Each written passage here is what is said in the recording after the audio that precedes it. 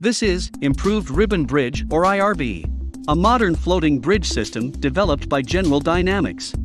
It's designed to provide ground forces with the capability to transport heavy military equipment, troops, and supplies over water when permanent bridges are not available.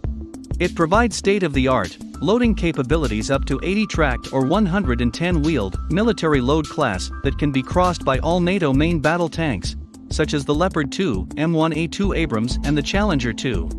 The military load classification is a system of standards used by NATO to classify the safe amount of load a surface can withstand. The improved ribbon bridge can operate in significant water currents and can be easily moved from one place to another. For its modular design, it can be easily transported by rotary aircraft or on trucks.